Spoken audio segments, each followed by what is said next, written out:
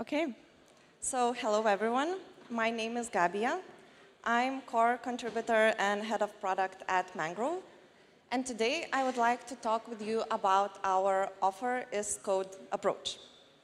So currently DeFi is facing two main issues in terms of liquidity: fragmentation and capital efficiency. You have liquidity scattered across various protocols, multiple markets for the same assets, and we have aggregators that aim to solve this issue but fail. You have added up latency, and aggregators make huge profits by capitalizing on slippage. However, with Mangrove's offer is code approach, liquidity fragmentation can be reduced and capital efficiency increased. So to begin with, I would just like to briefly cover what Mangrove is. So Mangrove is an order book-based DEX that allows liquidity providers to post arbitrary smart contracts as offers.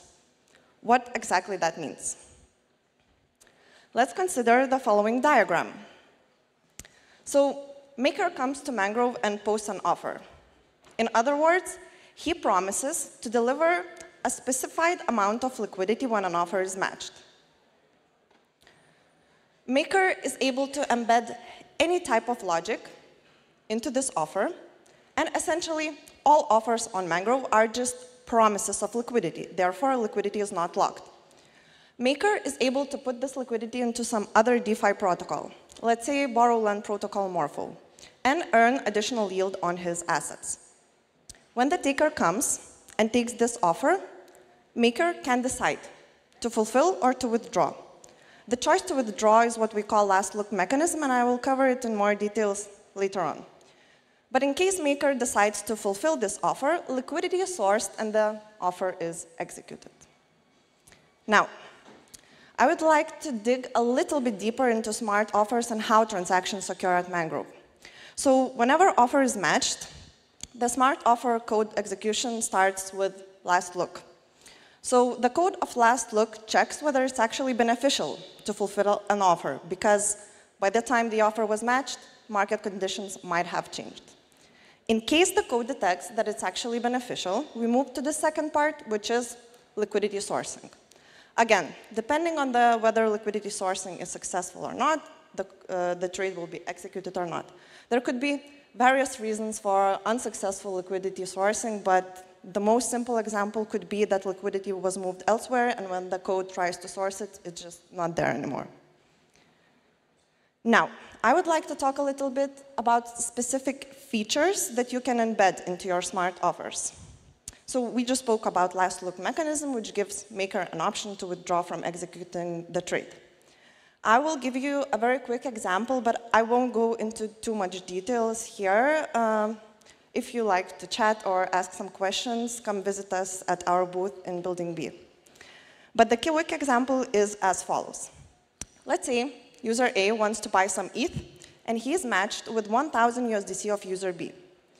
User B can check this price on some other exchange, let's say Uniswap.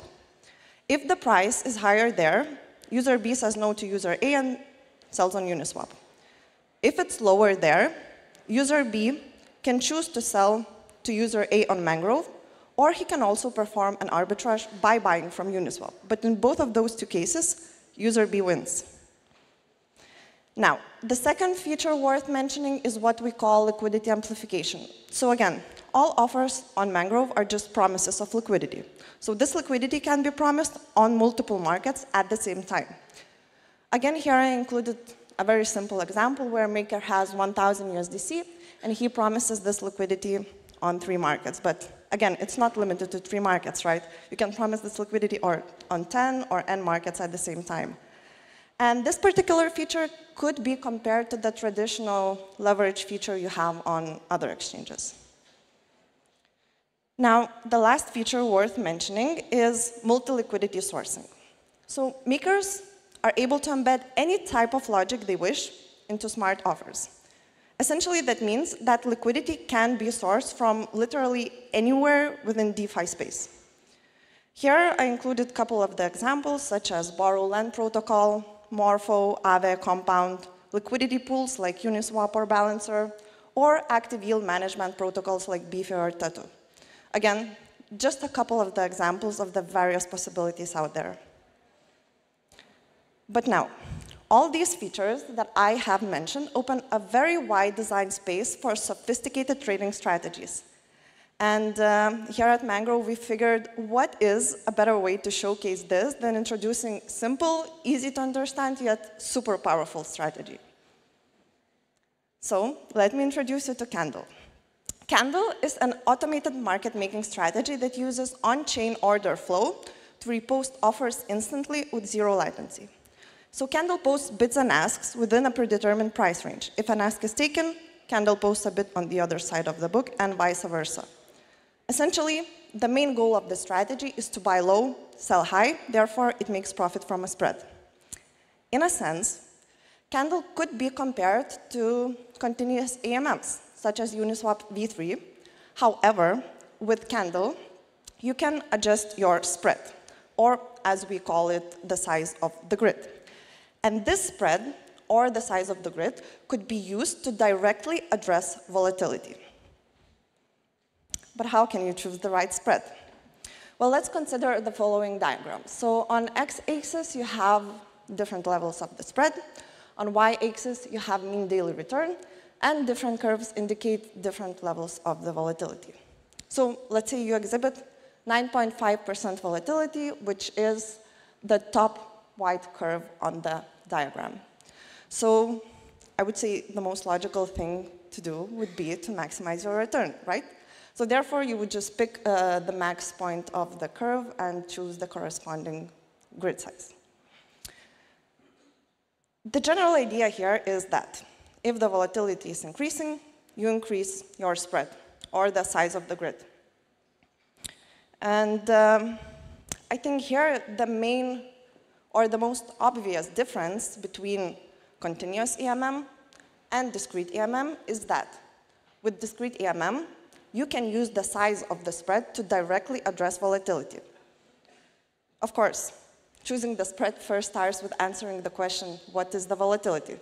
If you can estimate or predict it well enough, the only thing left to do is choose the spread. Yeah. So, as I've mentioned, Candle is very similar to continuous AMMs, such as Uniswap v3.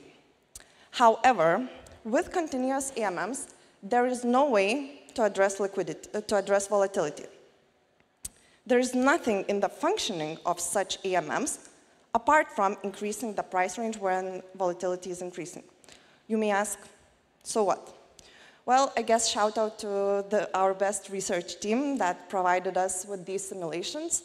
But based on our simulations, discrete AMMs such as Candle, or in other words, fee as a spread, significantly outperform continuous AMMs such as Uniswap v3. I guess it's a bit funny to talk about this right after Uniswap presentation. But the simple explanation here could be is that if you go back and forth in the continuous AMM, you lose each time because of the fees. With discrete AMMs, such as Candle, you can trade on both sides of the book, and you can tune your spread according to your volatility, which leads to better return. But lastly, I guess Mangrove's infrastructure might sound familiar to those who took a deeper look at Uniswap v4. We're happy to see that Uniswap is confirming our DeFi approach, but here I would like to compare one market, multiple contracts, and one market, one contract approach.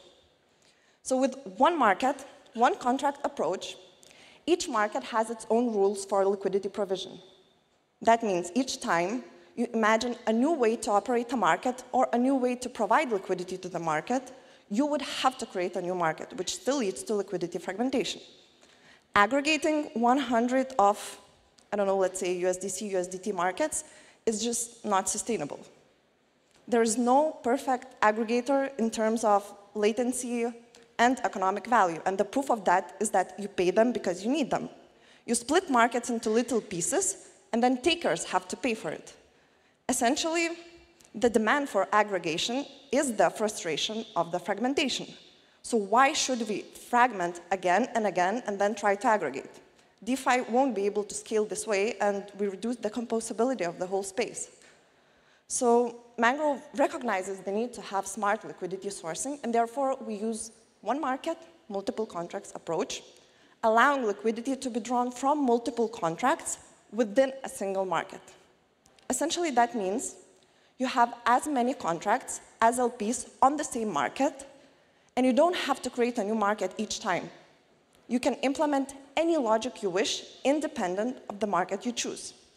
And it goes both ways, right? You have one market, multiple contracts, as well as with one contract, you can address multiple markets at the same time. As I've mentioned, liquidity amplification feature. So to summarize, I would say there's more economic value in continuous liquidity. By allowing liquidity providers to embed any logic into their smart offers, Mangrove provides a solution to reduce liquidity fragmentation in DeFi space. At the same time, features such as last look, liquidity amplification, or multi-liquidity sourcing provide greater flexibility and capital efficiency to liquidity providers. So thank you very much. And lastly, I would like to take an opportunity here and to announce that Mangrove is live on Polygon mainnet starting from today. And you can try out our beta version of the UI via app.mangrove.exchange, where you could try and place very simple market and limit orders.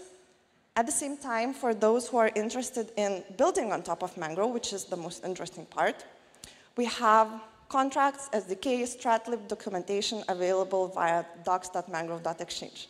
And again, as I've said earlier, if you would like to chat with us, have some questions, come visit us at Building B in our booth next to entrance. So thank you.